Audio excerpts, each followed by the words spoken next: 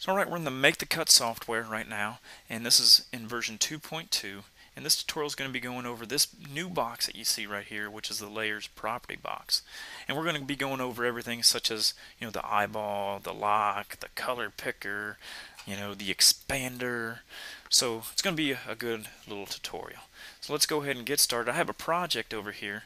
Now, to understand layers real quick, all you need to know is layers will help you stay organized, group all the same colors. It's just a great little tool that they added in this software, to help you stay organized.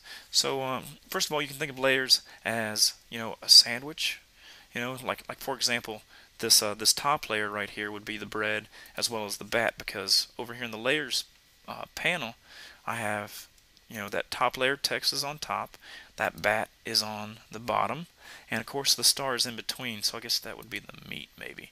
But anyways, as you can see, that top layer is on top of that star, as well as that star is on top of that bat, which is exactly how it's shown over here in that layers property. Now of course we'll go over these buttons here and show you what that's all about. Alright, so first of all, you'll notice this little eyeball right here. All that is the show and hide. For example, say I only wanted to cut the top layer right here, but I wanted the bat and the star to be cut on different paper later on.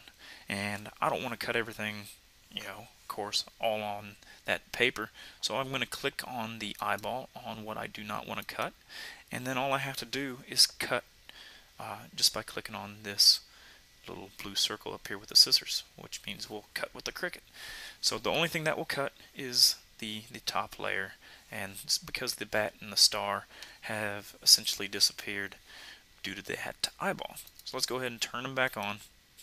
Alright, the next thing you'll see is the color chooser.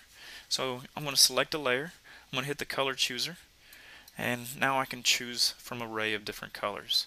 This helps you visually, on what you want colored. So I'm just going to keep that as red. Alright, next is the lock.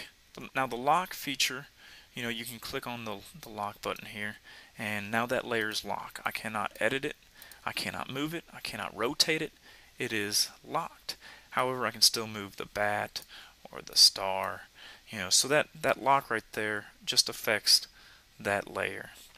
Now of course the down arrow, and you'll notice you'll have an up arrow and a down arrow here. That just allows you to move the layers, either move them up or move them down. So say for example I want that star to be on the top layer.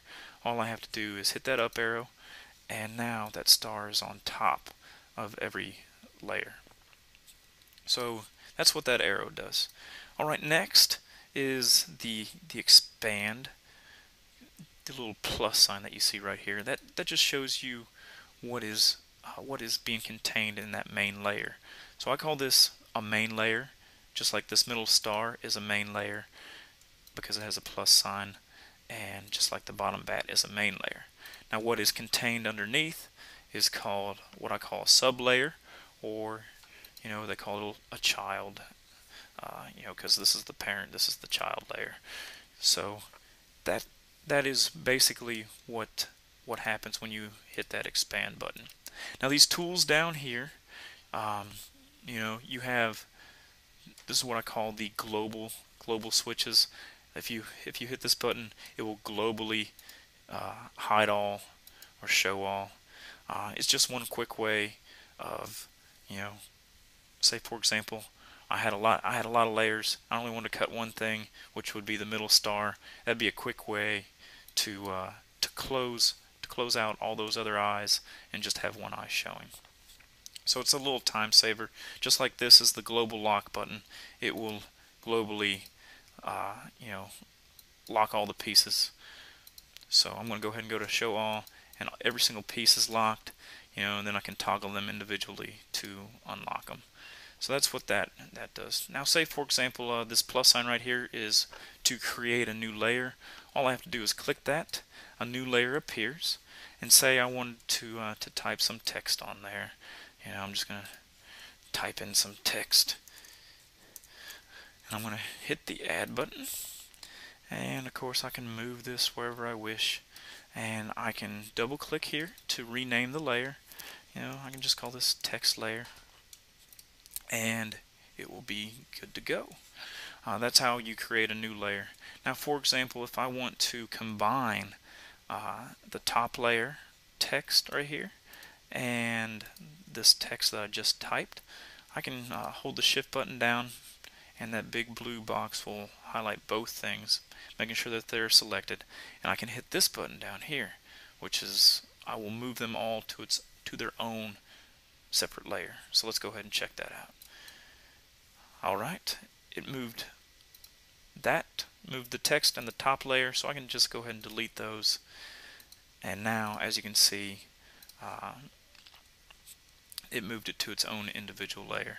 And if we click on that plus sign, now we have two sublayers contained in one main layer.